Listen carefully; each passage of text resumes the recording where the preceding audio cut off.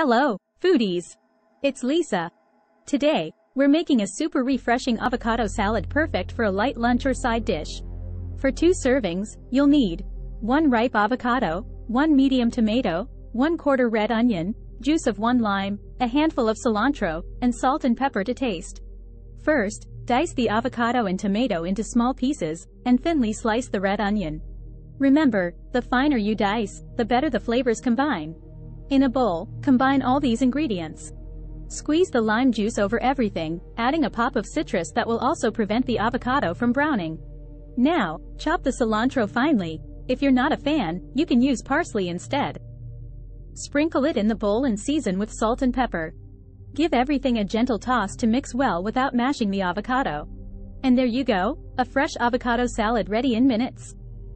Remember, the best flavors come from the freshest ingredients. Enjoy your meal.